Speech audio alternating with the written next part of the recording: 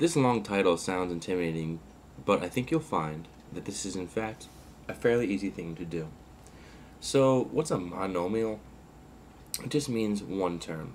So one term equations. What does that mean? One term. Well, a term is something like this: 5x or 5xy or 5xyz. Well, what does two terms look like? Two terms would be something like 5x squared plus 5x.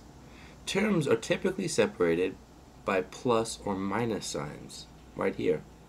Notice here, and in this case, and this one, we have one lump of stuff. That's one term. What do these terms mean? 5x means 5 times x. In algebra, numbers and letters next to each other mean multiply. What about 5xy? This means 5 times x times y. So numbers and letters, this all means multiplication. Same thing here. This means 5 times x times y times z. We call that one term in math. And in fact, you'll find this is quite easy to deal with. Let's say we had a term like 4x. Well, what if we had 4x plus 2x? These are two monomials, one here and one there. Together it's a binomial, but individually they're monomials. Okay, so anyway, we're adding these two terms. This is one term, this is the other. What do we do? Well, this is 6x. How did I get that? The x's are untouched, and we add the two numbers here that are called coefficients. Why?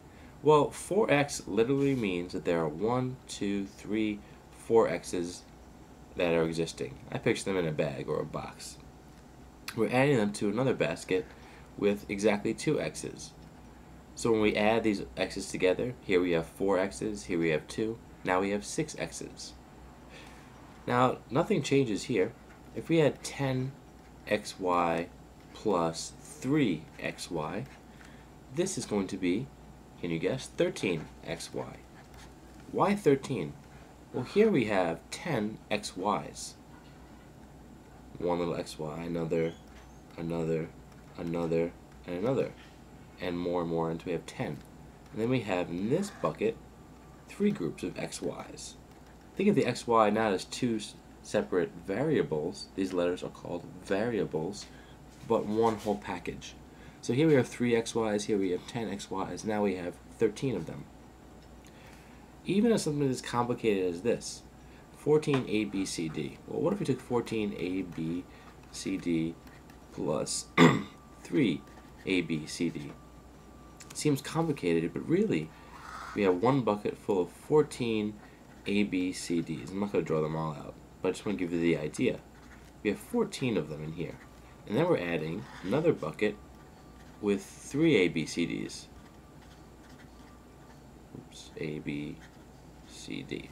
And now 14 plus 3 is 17 A, B, C, D. So when you're adding these monomials, you're just adding the numbers, the coefficients that are next to the variables. Now, this can be a little confusing if we have, sometimes when we see x or negative x, students wonder, well, what number do I use? X, you would use the number 1, because this means 1 times x. Negative x means negative 1 times x, so the number is just negative 1. Typically, 1 and negative 1 are not written with multiplication, because the number 1 doesn't change the number or variable next to it. So we could have something like this: 5x plus x. Well, since x is 1x, so you have 1x plus 5x's, now we have 6 of them. If we had 5x plus negative x, well, we have 5x's here and a negative x here. Now our bucket analogy has a little bit of trouble. How do you have a negative x in a bucket?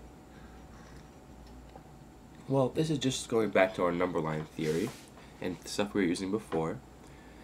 5x plus negative x is 4x, because we're taking 1x away from the 5 that we have.